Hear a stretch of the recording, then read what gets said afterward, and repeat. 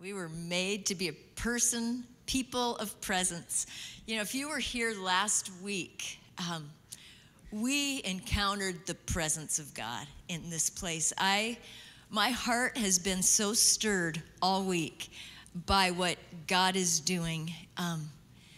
He's running after a generation, Gen Z, and it's just so amazing. He put the gathering together. We didn't even plan for, we had a young missionary, Kirsten, who's with Circuit Riders, and she shared what God is doing, how he's pursuing a youth generation. And then we heard from Katie and Brandon Campbell, who founded 30A Praise over in Florida, and just how God is showing up. We heard how God is showing up for young people in dreams, how kids who are growing up in atheist families are hiding Bibles in their house and getting friends together and reading the Word together. I mean, there is a door. I don't know if you realize this, but cultural analysts, they are saying that all of the plausibility structures of our culture, the things that we've said, oh yeah, we've got a great, America is great, and our culture is great. It's like crumbling. The plausibility structures are crumbling. People are going, what is happening in our culture? What is happening is God is opening a window of, there's a spiritual awakening. Young people they're opening their hearts to God. And I think God is just looking for people who will hear and respond to the cry of a generation. And my heart has just been so moved when I heard that testimony that there's young people that are wanting to start prayer clubs in their schools. I'm telling you, it's just beginning. There's a wave of prayer happening across the world. It's not just here, it's around the world. He's moving in our midst. So my prayer is just, God, awaken us. And I just want to pray really quickly a prayer of consecration over us, that God, would you just open our eyes to see the wonderful things in your word. God, would you open our hearts to receive it and to respond to what you're saying. And God, I pray today that you would just open my mouth and you would help me declare what you've revealed to me and what you've put in my heart.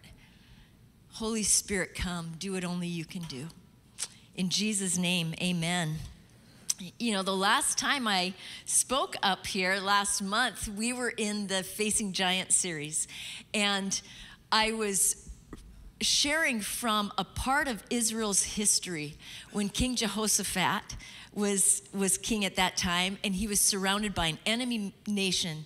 But the whole message was on the persevering faith of a person who just fixed their gaze on God instead of looking at all the obstacles that were around him. And today, I'm picking up the story. We're fast forwarding 150 years into their history. And I want you to see what's happening at that time in history. So I want to show you a map. This whole thing was Israel right here. Because of sin, God split the kingdom in two. And so now they weren't like a united kingdom. They were a very divided kingdom. And the northern part, the larger part, they had 20 generations of kings. 0 out of 20 of them followed God. So these guys were getting obliterated. They were being demolished. As a matter of fact, in 742 before Christ, BC, they were carried off into captivity by Assyria. And God was just fed up with the sin of the people. He kept trying to draw them back to himself, and they refused to come. And he raised up a prophet at that time that was speaking to them. And this is what the prophet Hosea said. He said, they set up kings without my consent. They choose princes without my approval. With their silver and gold, he's talking about the way they were using the money he had given them. They make idols for themselves to their own destruction. They sow to the wind, and they're reaping a whirlwind. Israel has forgotten their maker. My people are determined to desert me. They call me the Most High, but they don't truly honor me. And then you hear the longing of God's heart here. But you must return to the Lord and wait for your God always. I've been the Lord your God ever since the land of Egypt. You know no God but me, and no Savior exists besides me. Now, if we can put that map up again, the southern kingdom wasn't doing much better. They had a long run, like a 150-year run of kings that were marginally, they were trying to follow him, but they had compromised. They kept building up high places like, you can follow God, or you don't want to do that. We've got some options for you. You can pick A, B, or C. So they had all this idol worship. They're trying to do both. I want to please God, but we also want to please the flesh. We want to make people happy. And it got them in a heap of trouble. They started following their northern brothers and going, you know, they're worshiping idols. I guess we could try that too. And it didn't turn out well for them. Their men, their women, their children were also carried off into captivity. I just want you to catch, this is the landscape, okay? Like, it's a pretty desperate time. And as a matter of fact, where I'm picking up this story, the most evil king of all of them, his name was King Ahaz. He was in the southern kingdom, and it's at that time that he said, you know, I'm locking the doors to the temple. I don't even want God. We don't even need him. We're gonna just worship in the shrines. We've got all of our other gods. And this is dark. Like, we don't have any room for God. And that's where the people of God were at. Now, here's the plot twist. And this is where I felt like, God, I feel like this is a parable for us today in this storyline, is that Ahaz has a son, and his name is Hezekiah. And though he had the most wicked father of all of them, what's so amazing in this story is that God brought a prophet, Isaiah, to Hezekiah, and he began to mentor the young mind of this man. And Hezekiah chose a different path. So I want to ask you, in this room, who is over the age of 12? Okay, keep your hands up. Keep your hands up. Now, I want you to lower them if you are over the age of 27.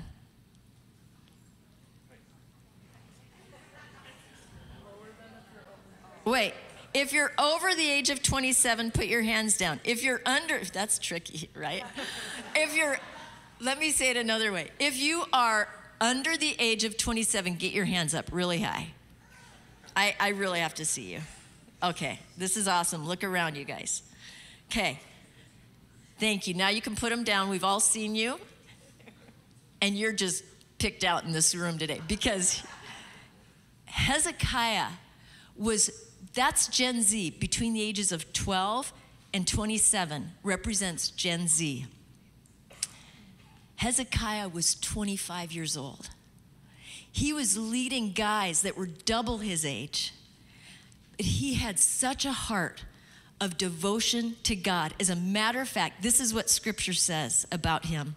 Hezekiah was 25 years old when he became king, and he reigned 29 years in Jerusalem.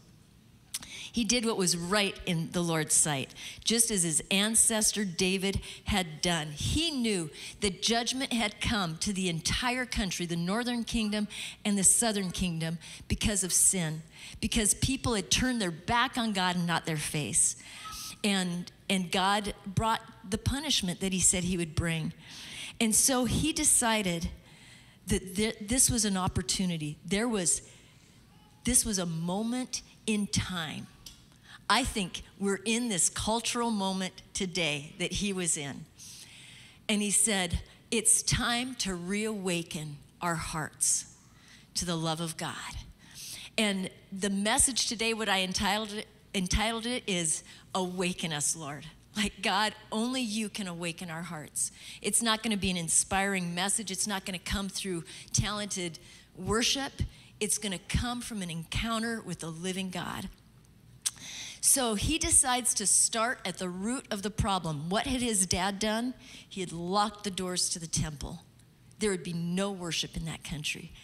And this is what Hezekiah did. This is where he started in the first year, the first month, he opened the doors of the Lord's temple. Here's what he was saying.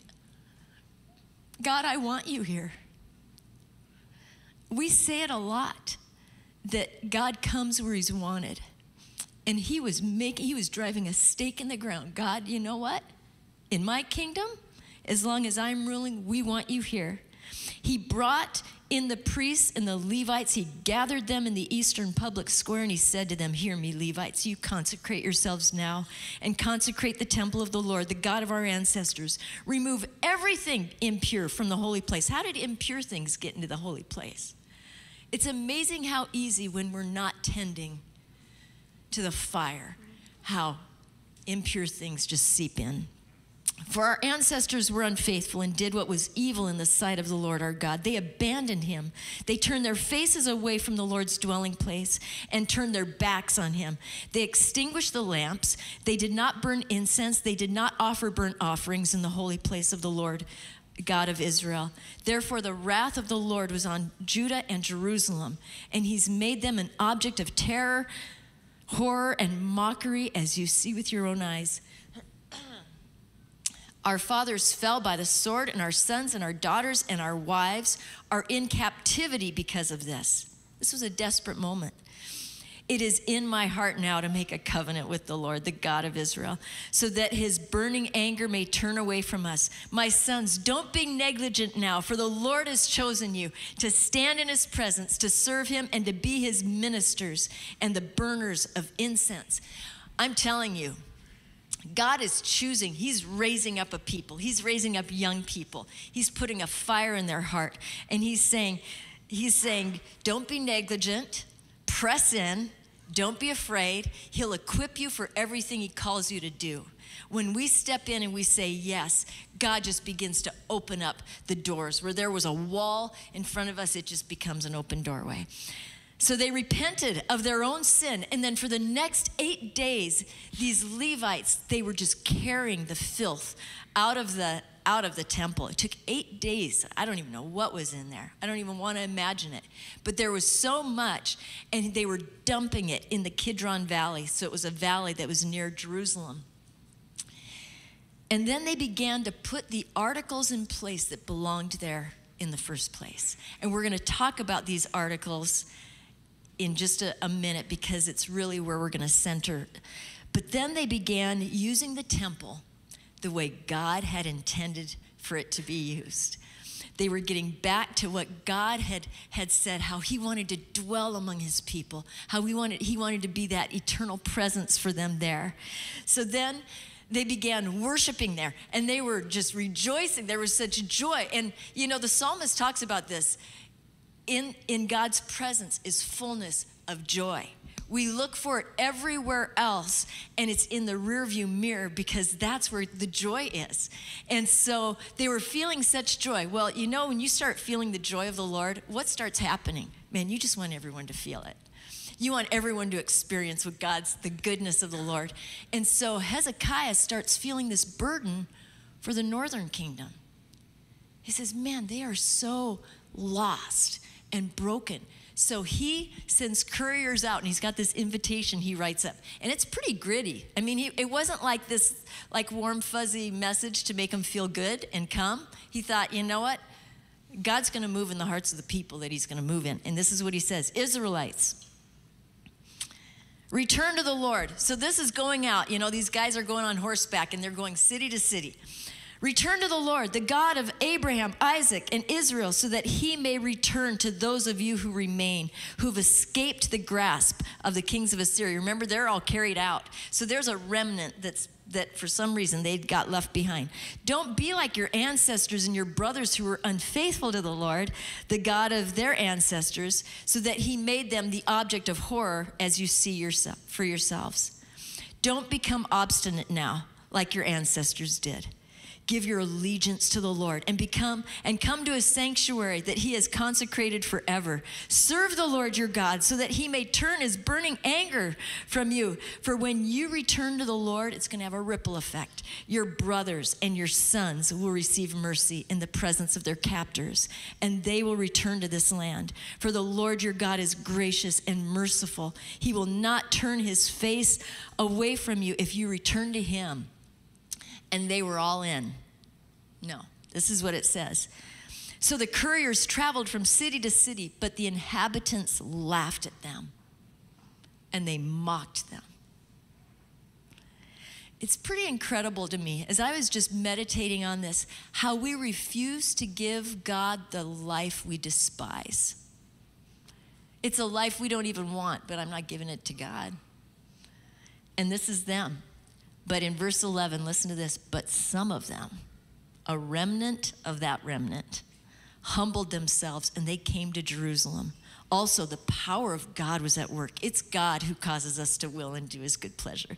The power of God was at work in Judah to unite them, to carry out the command of the king and his officials. And man, I'm just praying, God, would you just unite us to walk out the purposes of our King. Whatever it is you're wanting to do, God, unite us. Make us a united people of God. So what happens? The northern kingdom shows up.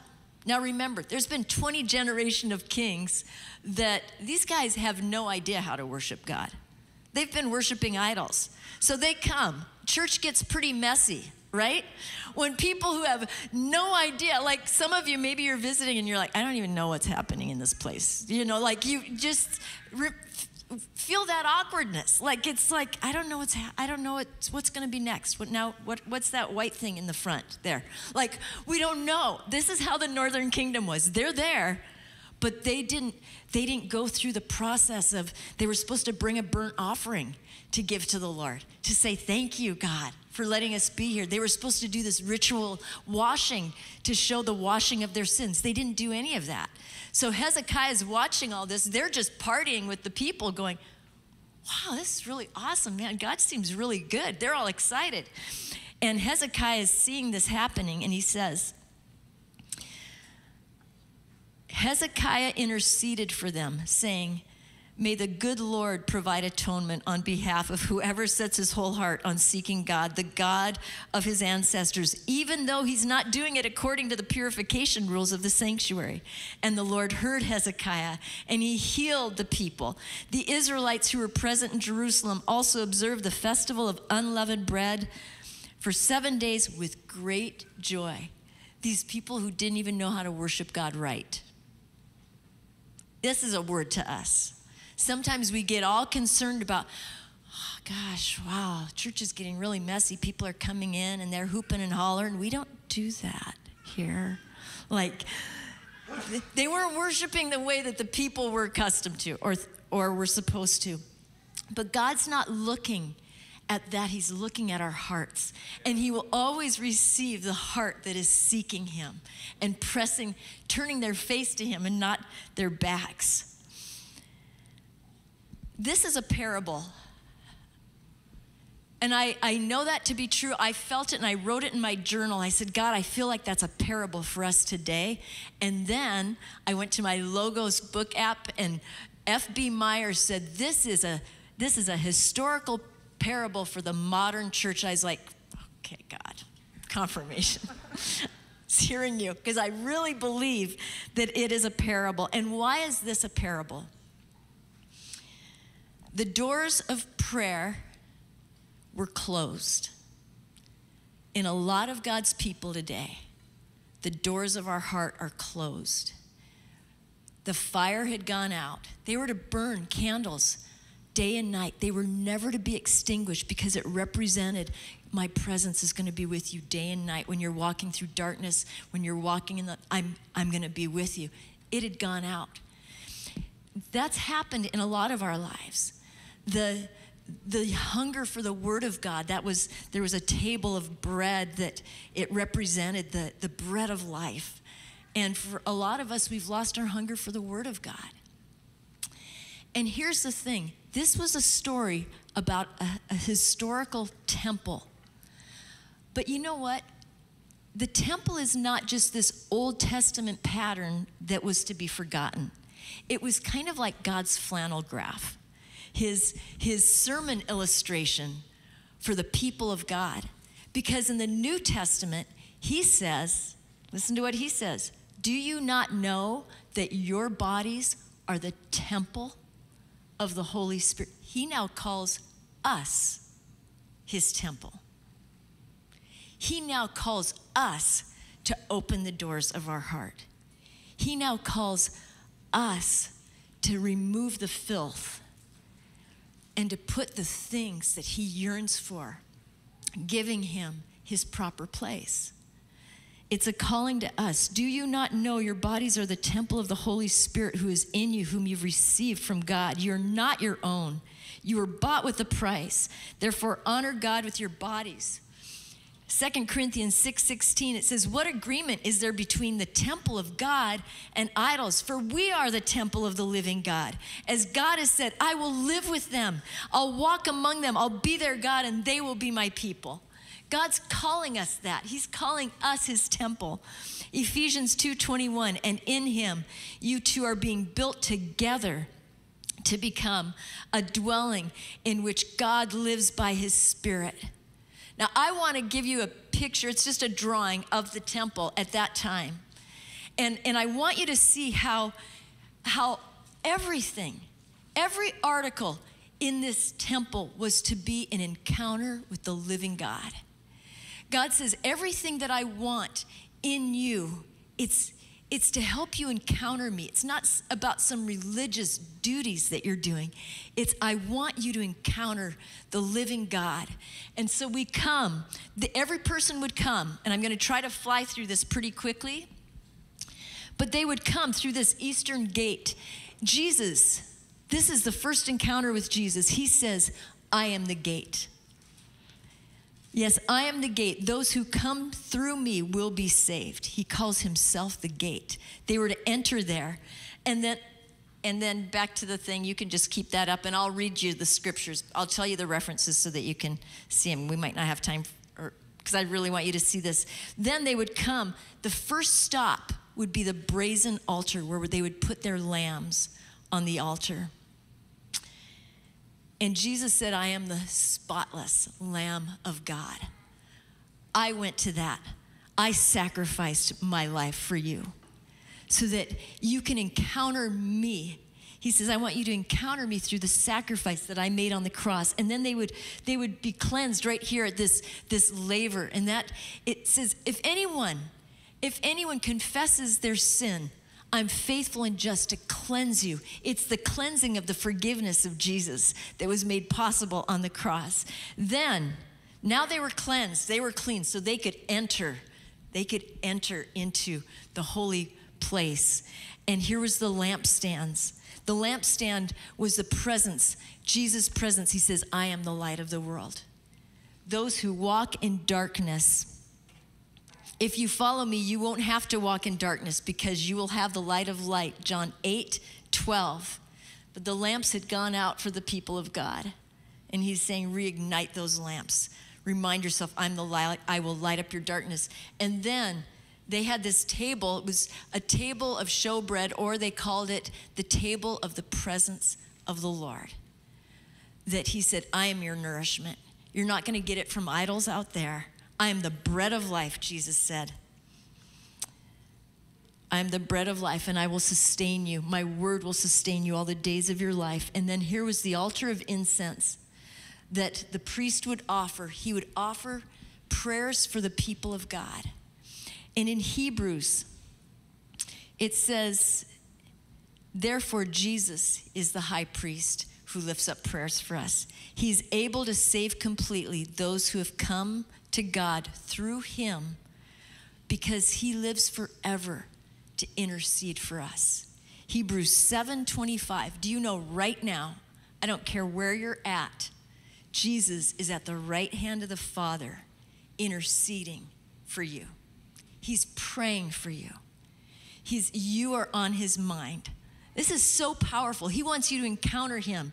And then here was the veil. Now, only the high priest could go in, and he only came in once a year into the Holy of Holies. This was the most holy place. This was the presence of God.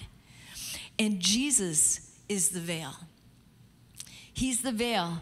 And the veil was torn when Jesus died on the cross. In the actual temple, it says the veil tore from top to bottom. In other words, Jesus was saying, enter into my presence now. There's nothing separating you from God. But this is what Hebrews says. It says, enter the most holy place by the blood of Jesus, by a new and living way, open to us through the curtain. That is his body. His body was torn so that we could come and have access to the Father through him. So let us draw near to the throne, the mercy seat of God, with confidence and with full assurance that faith brings. The high priest would come in with the blood of the sacrifices and sprinkle it on the mercy seat. And Jesus said, it's my blood that has made a way. It is my blood that has given you full entrance. So come with confidence into the throne room of grace. I wanted you to see that picture because these were the articles that had been thrown out. And every article was to point them to Jesus, the living God, and his presence with them. So what does that have to do with us? What does this look like for us? I think because if we know God, we are his temple. And maybe for some of us, the doors have been closed. It's just been a long time.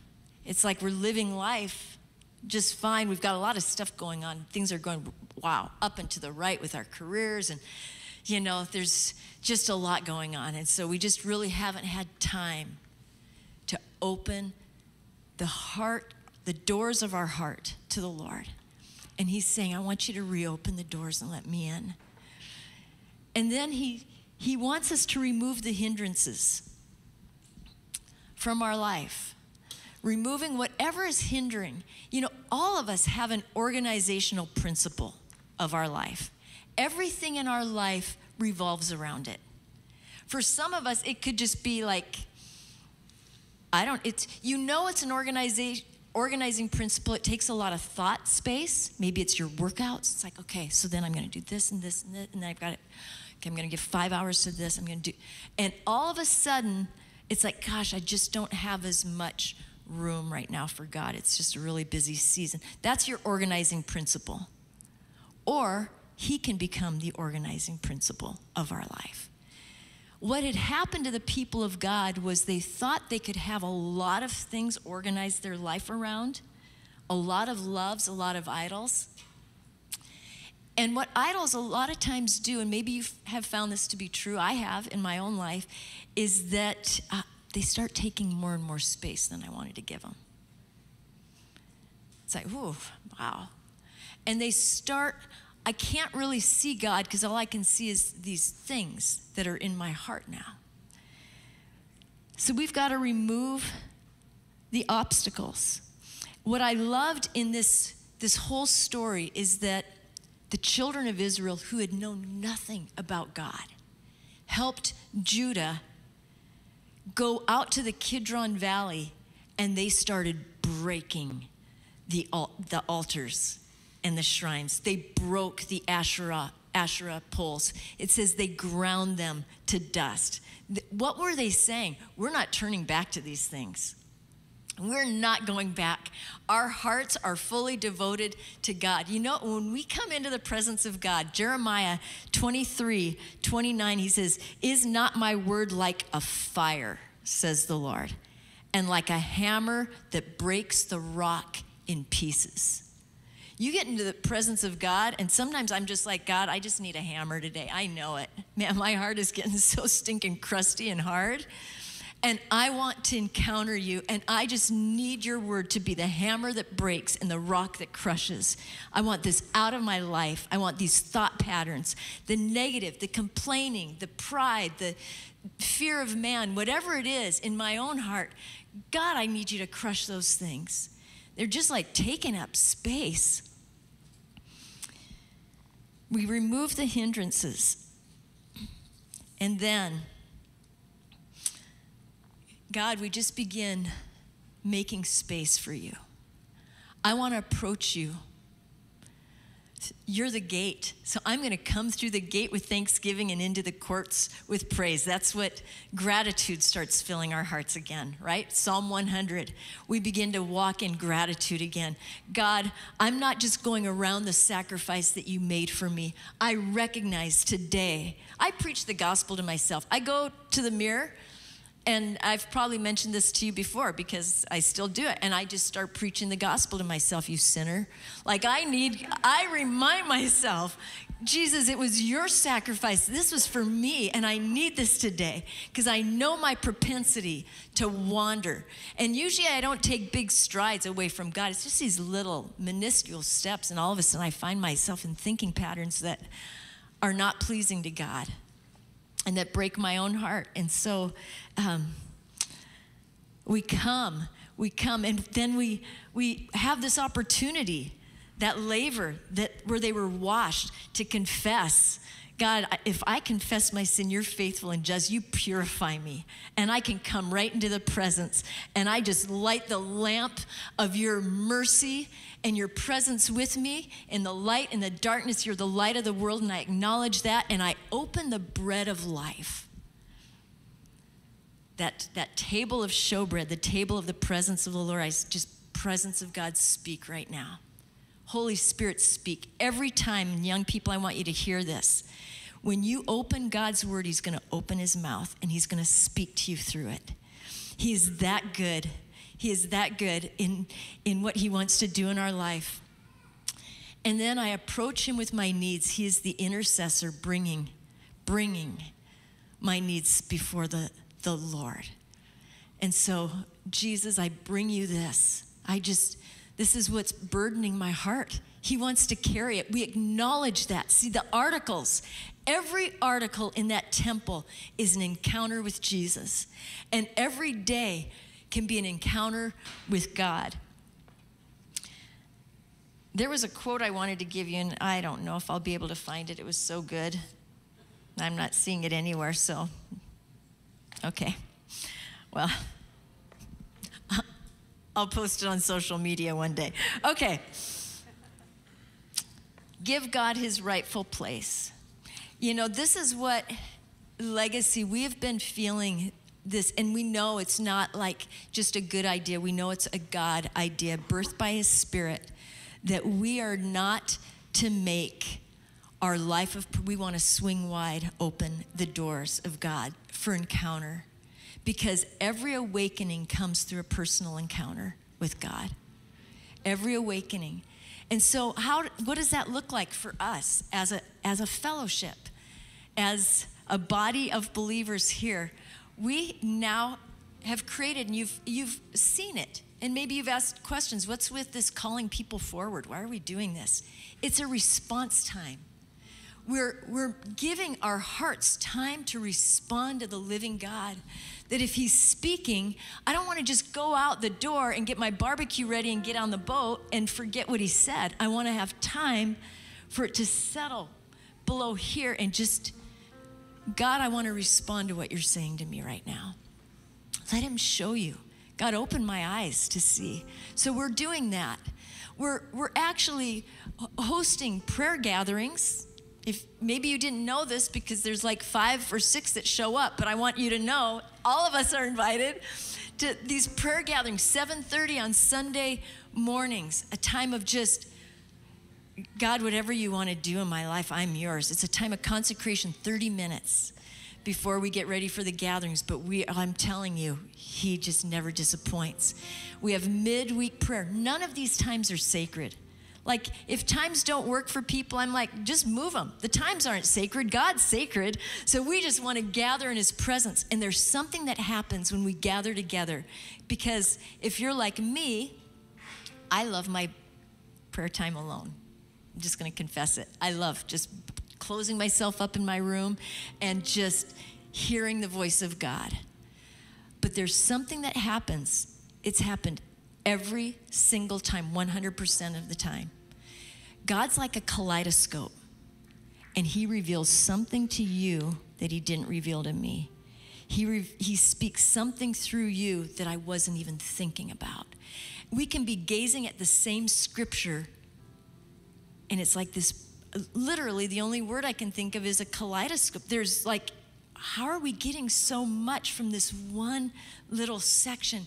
And through the collective prayer coming together of the people of God, we're encouraged, we're strengthened, we're fueled to do the things God's calling us to do. So we're doing that. And man, I invite you to join us Wednesday evening, 6:30, Wednesday mornings through July. We're meeting over on the property at 8 a.m. and bring a lawn chair because it's pretty thorny, but we're just calling down heaven. And it's been so sweet what God has been revealing. Coming up in August, and I want you to get ready because this QR code here, 24/7 prayer. We are joining our nation.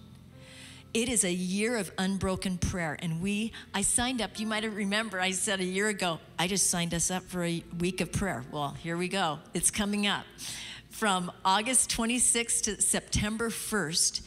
And we're not gonna let the fire go out day and night around the clock. And so that QR code on the seat in front of you, it will take you right to a place you can sign up for a specific hour all week. Part of what we're gonna do, we're gonna read the word out loud. I don't care if you're alone, you're the only one in here. Reading it out loud, and then we're passing the baton to the next person and picking up. And we'll have a spot on the Google sheet to share, this is what God revealed to me during this time. This is what he's speaking. Can you imagine the collective power of God as we do this? So mark your calendars. Man, some of you have insomnia at night. Praise God for you. You get the midnight hours, the 1 a.m. hours, 2 a.m. You just go storm heaven. And I'll take the early times. Just kidding. So I want us right now, we're going to turn this place into a place of celebration. And we're going to baptize some individuals, because here's what has happened. I want you to see, this is a picture of what happened in Hezekiah's days. There's some people that they said, I'm not keeping the doors of my heart closed. I'm opening them wide to God. And God, you can have your way in my life. I approach you not by my own works, but by the work of Jesus on the cross. I can come right into your presence, God, and find mercy and grace for my life. And so we're going to celebrate that they've made that step. So I want you to celebrate with me. AJ and Evan, you guys can come right on up here to the side, and we're going to baptize you. Come on, give it up.